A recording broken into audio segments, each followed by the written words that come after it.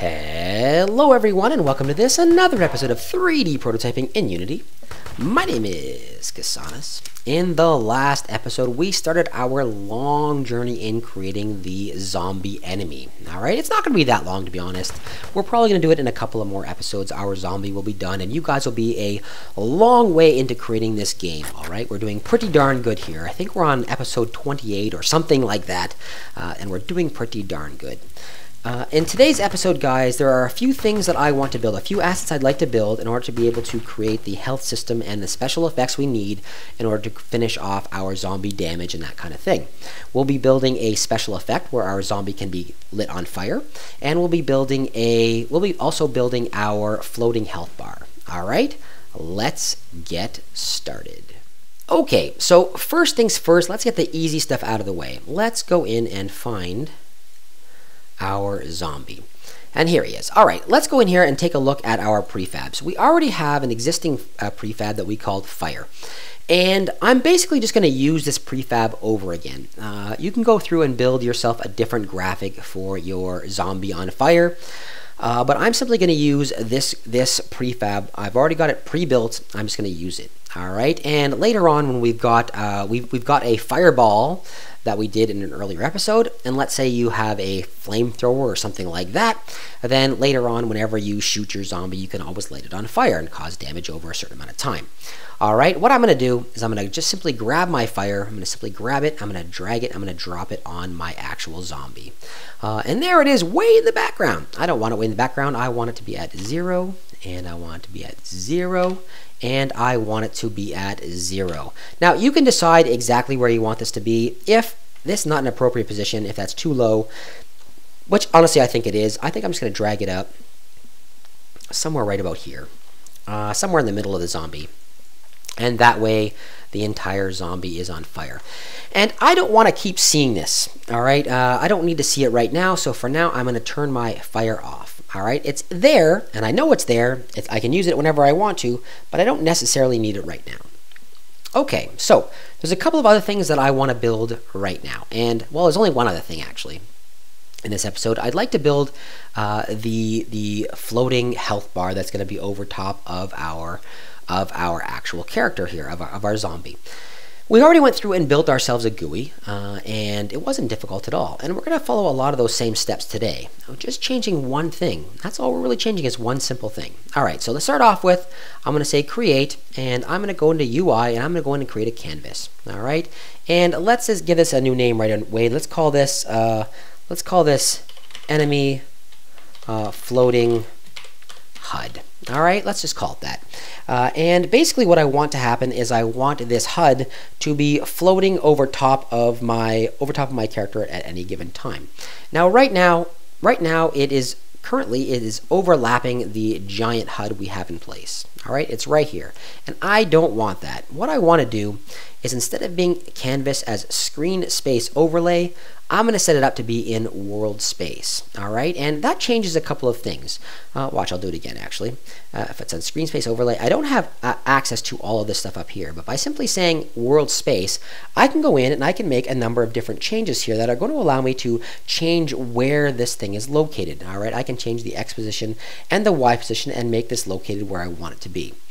First thing I'm going to do is I don't want it to be so big. I'm just going to change it to have width and height of, let's say, 2. All right, it's teeny tiny. All right, it's super teeny tiny, and I'm going to drag it down. Let's put this at 0, 0, 0 for now. 0 and 0 for now, and let's focus in on that if I can. Oh, I lost it. Enemy HUD focus. All right, you can't. There we go. There it is. All right, that's my enemy HUD, and I'm just going to move it in position around my actual zombie for now. Somewhere like this. And basically all I want to happen ultimately is I'm going to want to put a health bar over top of this character. That's all I want to do. So the first thing that means is I need a health bar. And I'm going to right away simply say, right click on it. I'm going to say, I'm going to go in here, I'm going to say create, and I'm going to say UI, and I'm going to find my actual scroll bar. Slider, excuse me, my slider. All right, and I'm going to add a slider, and it's going to be giant. It's obviously going to be completely the wrong size, so I'm going to make a couple of adjustments right away. First thing I'm going to adjust is the width and the height. So I'm going to make this as 100, and I'm going to make it 20. no, 10. Let's make it 10. All right, 100 and 100 by 10. And my Y position, first of all, I'm going to put it at 0 and 0. That's going to be in the wrong spot ultimately, but I'll change it in a little bit. And I'm going to scale this thing down because it's far too big. Like if I scroll back, you can see like that thing must have a lot of hit points.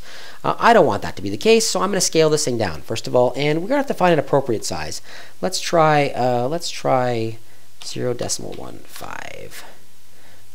No, 0.015, because that's still way too big. 0.015, 0.015, and I don't think we have to change this. We're not going to.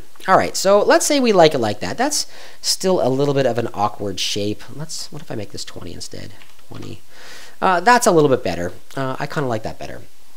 All right, so that is my actual slider, and I'm not going to bother changing where it's positioned at all. Centering it is perfectly fine.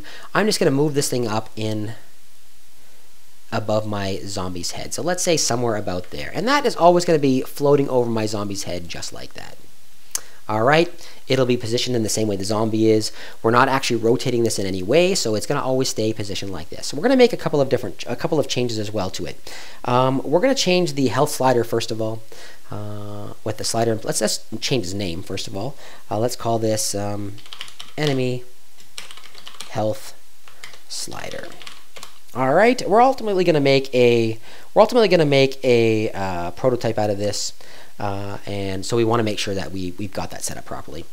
I'm going to set this up the same way that I set up the character, with a little heart and that kind of stuff in the background. I can't remember how I did it now. Let me just hit play quickly so I can see how my health bar looked. I think I left this stuff in the back. I did. I just want to check that out.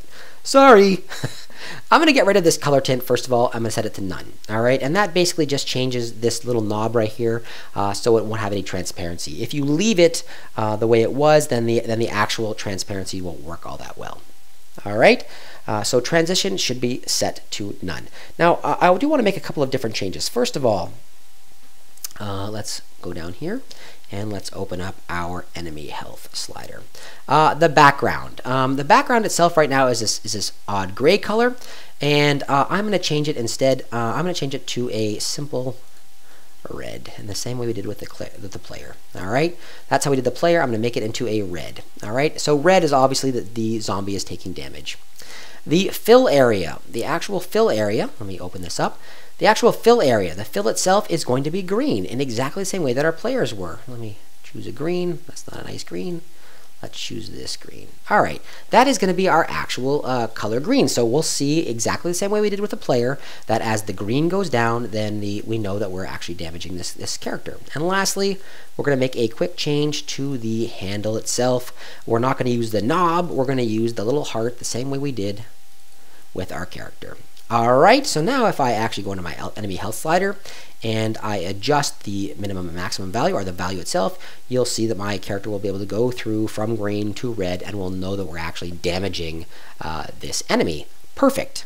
Okay, so now that's working. The last thing I want to do is I want to make sure I go to my enemy slider. Is it here I want to do it? No, I want to, yeah, enemy slider, and I want to make sure interactable is turned off. All right, if you leave interactable on, then obviously the player, instead of shooting this guy, can simply drag his his health bar, which might be a really cool game. You know, you don't have to actually shoot anything, you just got to drag their health bars down and kill them. Who knows? Who knows? Anyway, that's for the future.